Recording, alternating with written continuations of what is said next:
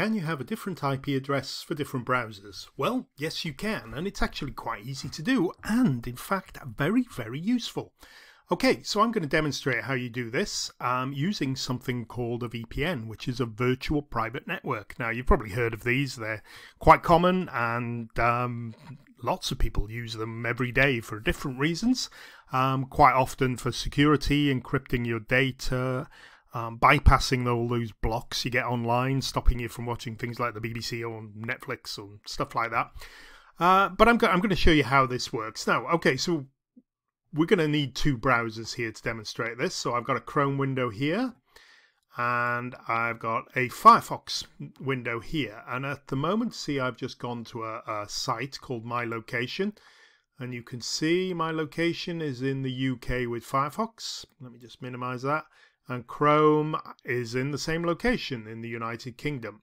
Okay, now I'm going to minimize these and then show you the VPN I use called NordVPN. It's one of the cheapest and best, I think.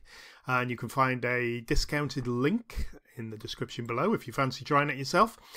But I will show you how this works. Okay, so it's a virtual private network. It's an encrypted tunnel between you and a VPN server. When you're connected to this VPN server, anything on the web gets redirected down there, or anything online, in fact, and the only visible trace of you is the IP address of the VPN server, so they don't see your real location. Okay, so I'm going to connect now. Here's, as you can see, NordVPN. This is the basic subscription. Has servers all over the world, so I fancy having a US IP address, and I'll show you why in a minute.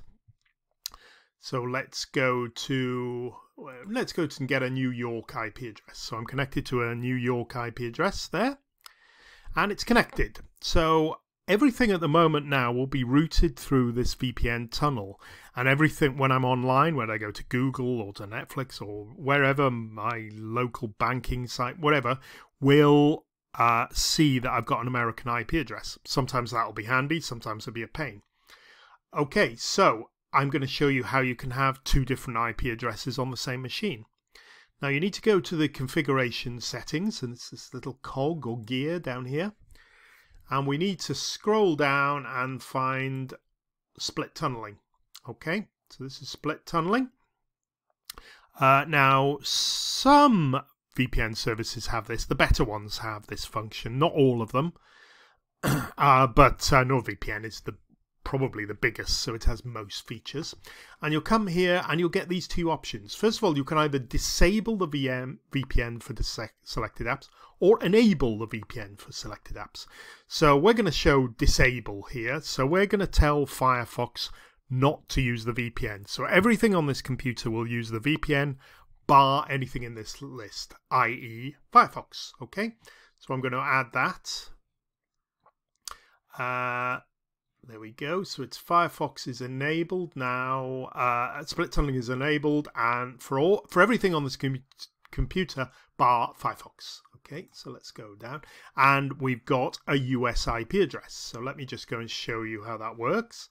So let's go to Chrome and refresh this page. You can see it says I'm in the United Kingdom. Now Chrome will be using the VPN, so Chrome will now have a US IP address, not a UK one. Okay, we can just show you there. And we can show that Chrome now thinks I'm in the US. So any website, anything I go into in Chrome will be on the basis of a US IP address. So I'll be able to access US only sites, but I'll also be blocked from non-UK sites in Chrome. Let me just show you Firefox here, and we've told Firefox to ignore the VPN and carry on as it before. Let me refresh the page, and you can see Firefox is still in the UK. Okay, so there I am. I'm in the UK on Firefox, all at exactly the same time.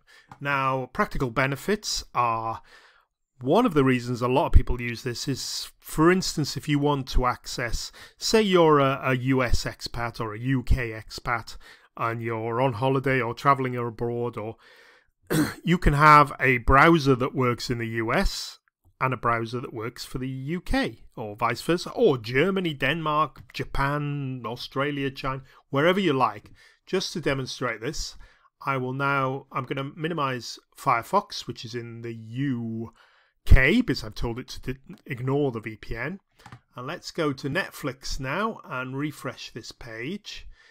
And you will see that my Netflix account now is a US one. So will show you the US catalogue of Netflix. So top 10 films in the US today. Scroll down and you'll see top US films somewhere. Yeah, top TV programs in the US today.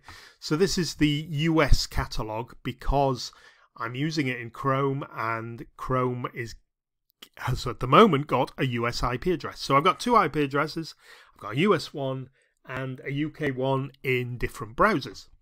And that's all there is to it. If I wanted to watch BBC iPlayer, I'd have to go and use Firefox, because I'll get blocked in Chrome because I've got a US IP address. So you pick which country you need in which browser. Okay, the most useful for me is US and UK, but you might prefer French and Spanish, or Japanese and Turkish, or whatever. You can only really have two with split tunneling. I don't think any of the VPNs offer any other service, but you can stop the VPN and then change it to a different IP address, a different server. That's no problem. Okay, hope that's been useful. I'll finish my video there. So that's how to have a different IP address for different browsers. Thank you very much for watching.